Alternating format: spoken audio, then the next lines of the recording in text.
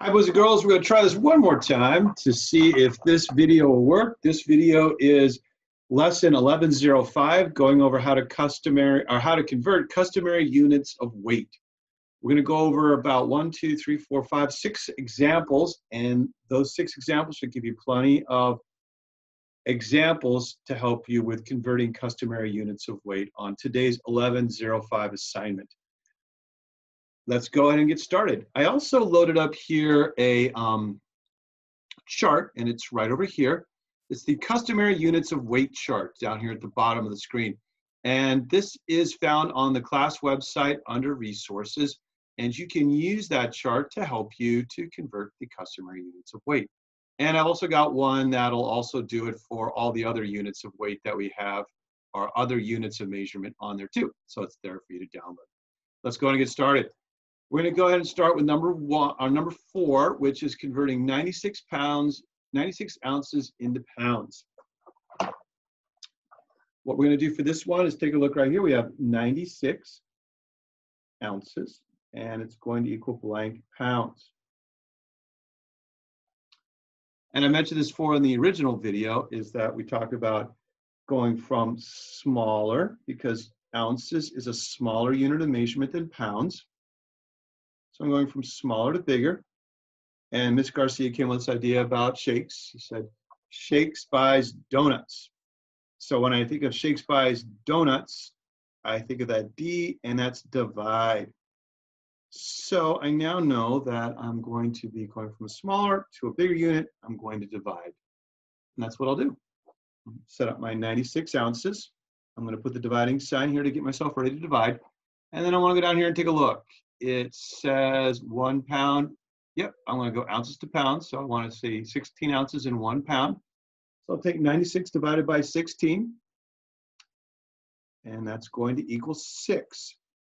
So that means that my 6 pounds, or 6 is my number of pounds in 96 ounces. Let's go on and do a couple more. We want to look at number 6 now. On number 6, we're taking 1 5/10 tons and converting it into pounds. We're going to write down 1 5/10 tons, and we're going to convert that into the unit of weight called pounds. Tons is about much bigger than a pound, so we definitely know that we're going from a bigger unit of measurement down into a smaller unit of measurement.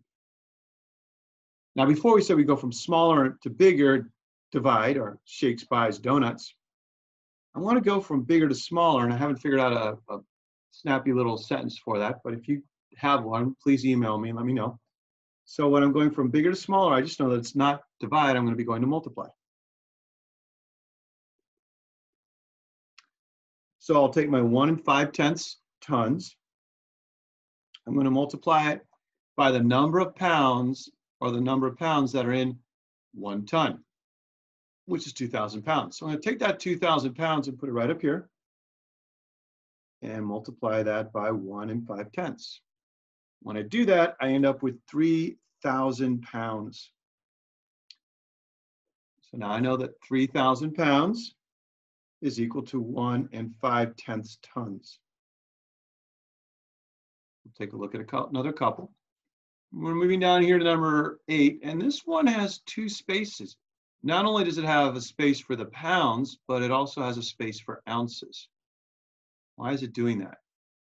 The reason why is because we're going to be converting ounces into pounds, but we're going to probably have a remainder, and we'll show that remainder as ounces. Let's see if that's the case. I'm going to write my 50 ounces equals blank pounds, and they're leaving a space for ounces right there. Ounces is a smaller unit of measurement, so I'm going from smaller to bigger. Pounds are bigger than ounces.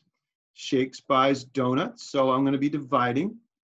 I'll take my 50 and I'll divide it by the number of ounces that are in a pound, which is right here. 16 ounces is the number of ounces in a pound, so I'll put that right here. 50 divided by 16.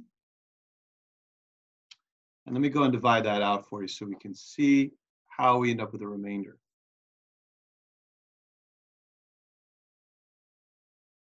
$50 divided by 16. I think it's going to be 3. I've done it a bunch of times, so I'm pretty sure now. 50 minus 48 is 2. So I do have a remainder right here. And that remainder means, oops, let me just go ahead and move that out over here. So that remainder means that's going to be the ounces that I have left over. So I'll take that number 2, and I will move it up to here into my ounces. I have 2 ounces left over for my dividing. The 3 that I have is the number of pounds. And the number of pounds I have, I'll put up here in the pound section. So I have 3 pounds, 2 ounces total. So 50 ounces equals 3 pounds, 2 ounces. Let's move on to number 9. On 9, we have 1 1/4 pounds equals blank ounces. So what I'll do is I'll take 1 1/4 pounds. I'm going to turn that into ounces.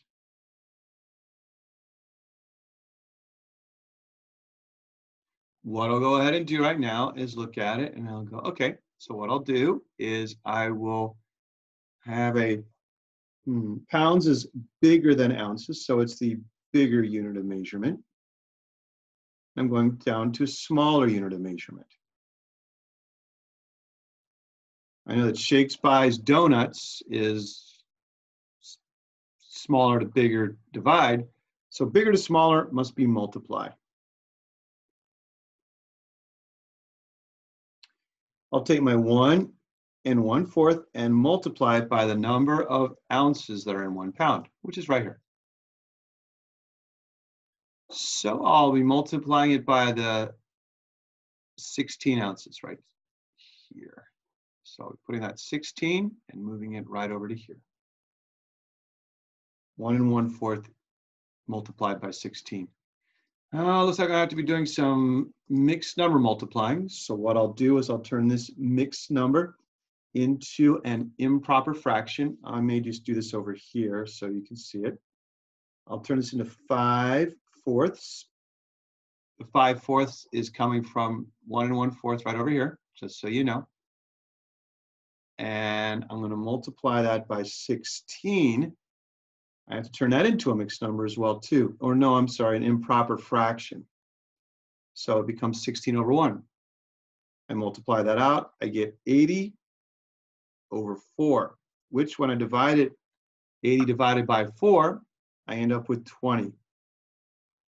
What I now know is that 1 1/4 pounds is going to equal 20 ounces. And let's go ahead and finish our last 2. We'll take a look at 7,000 pounds is equal to blank tons. I'll get a new piece of paper. Now, I already am kind of doing something in my head, which you may already have done too. You may look at that and say 7,000 tons. Well, I know right here that 1 ton equals 2,000 pounds. I think I might end up with a remainder. If we do, there's no space for a remainder right here. In this area, there's no space for it. So what they're going to want us to do is turn any remainders we get into a fraction of a ton. And I'll show you how to do that. Let's go ahead and start here with, 7,000 tons. Oops, copy error by Mr. Yates. Let's cross that out and make that pounds equals blank tons. Now, what I want to do now is take a look at this, and I'm going from a smaller unit of measurement, pounds, to a larger unit of measurement, which is tons. Shakes, Buys, Donuts, smaller to bigger equals divide. So I will be taking 7,000 pounds, and I'm going to be dividing it by the number of pounds that are in 1 ton, which was right here. So that 2,000 tons, I'm going to be taking right up, 2,000 pounds, I'm going to be taking and putting right up here. Now I want to show you my dividing because I want to show you what I'm going to be doing with the remainder. I take 7,000 divided by 2,000, and I end up with a remainder of 1,000. What do I do with that 1,000? Let me just go ahead and put the zeros here. I have 3,000. Oh my goodness.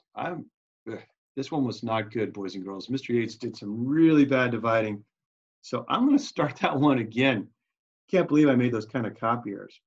Let's try this again. I think I probably need some lunch. So I'm going to finish up, get some lunch after this. I take 2,000 divided by 7,000. And boys and girls, the 3 should be on this side. And I'm sure some of you who are really paying attention to this are like, Mr. Yates, that was so wrong. So let me go ahead and fix it up. So 2,000 times 3 is 6,000. And I end up with a remainder of 1,000. All right, so what I'll do now is I look at this and I've got a remainder of 1,000. I've got 3. 3 is the number of tons, even number of tons that are in 7,000 pounds. So I can at least take that over and put that into my chart.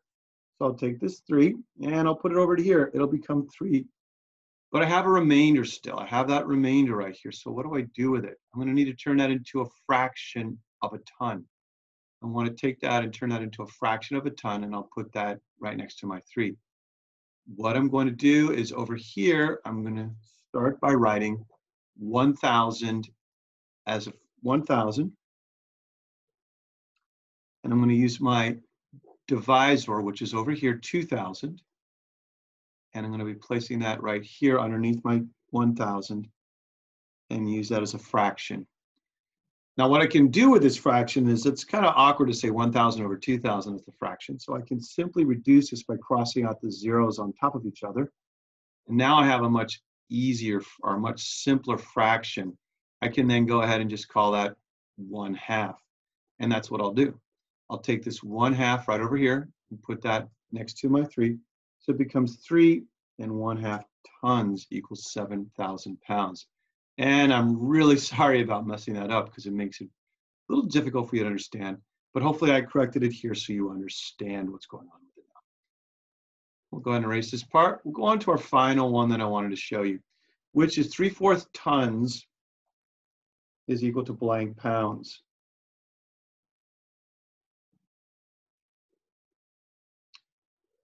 I'm going to be going from a larger unit of measurement to a smaller. Big to small equals multiplying. So that's what I'll be doing. I'll be taking my 3/4 of a ton and I'm going to multiply it by the number of pounds that are in 1 ton, which is 2,000. Now I notice if I multiply this, I have a fraction, so I'm going to need to multiply by another fraction.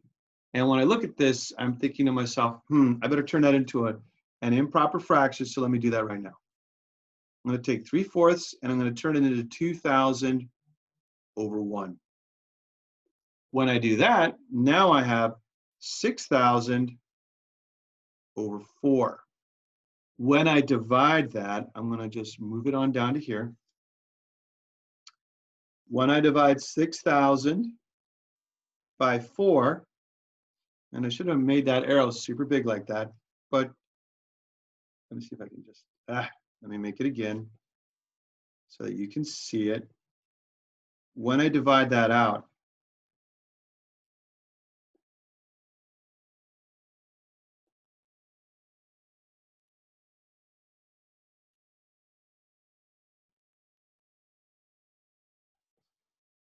I end up with 1,500 pounds. And I did some more dividing down here.